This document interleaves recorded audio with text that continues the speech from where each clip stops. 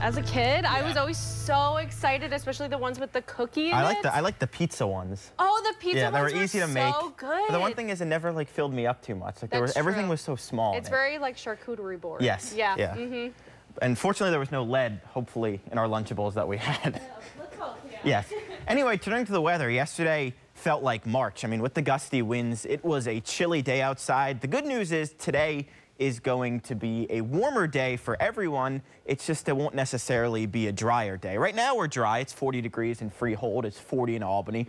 39 Cobleskill, 43 North Adams. You head up towards the north, it's 36 Glens Falls, 31 in Indian Lake, and 38 in Danby. We're seeing the sun right now. This will be pretty short-lived across most parts of the capital region, especially points north of I-90. It's East Greenbush right now on our Freihofer Skycam. The reason clouds are going to start increasing because not too far off towards our west, there's a cluster of some showers.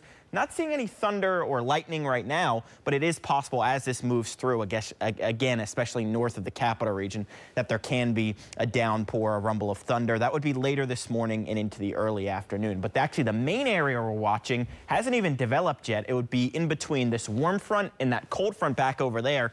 In between, it's known as the warm sector. That's where you're going to have the highest severe weather threat later on in the afternoon. That is mostly south and west of our area, but places like the western or southern Catskills, as well as the lower to mid-Hudson Valley, have a higher or enhanced threat of severe weather. So here's what we're looking at.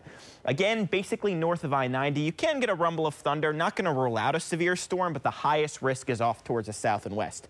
Just south and west, I think the main threat later this afternoon would be strong winds. You go a little bit further south and west, and that strong winds and hail. And nowhere in our coverage area, but the enhanced threat of maybe even an isolated tornado is possible back towards Pennsylvania and back west towards Ohio. So today, it's going to vary based on where you are. You head off towards the north, it's going to be a cloudier and rainier day. You head off towards the south, it will be brighter and correspondingly warmer, but it's those areas that are going to become more unstable and more likely later on in the afternoon to see a stronger storm. So it's mid-60s to the south, mid to upper 40s to right around 50 way off towards the north. And you'll see how it plays out this morning. So we see the showers move in from west to east, especially north of I-90. That would be late morning and into the early afternoon. Can't rule out a rumble of thunder or a downpour as this moves through, but it's later this evening or later this afternoon into the early evening that a line of stronger storms can develop. Can't rule out again a thunderstorm in the capital region, but I think the highest risk of severe weather would be off towards the south and west, close towards the Catskills, the lower to mid-Hudson Valley.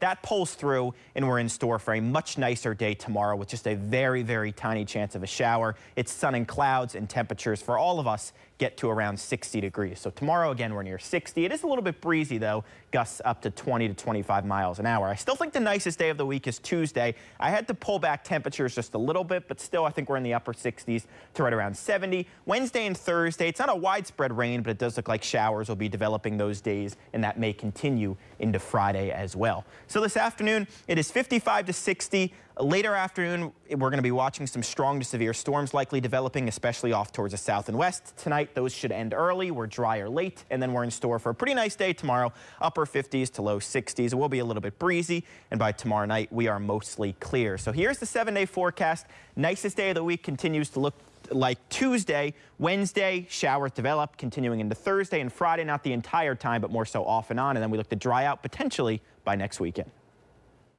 Sam, thank you.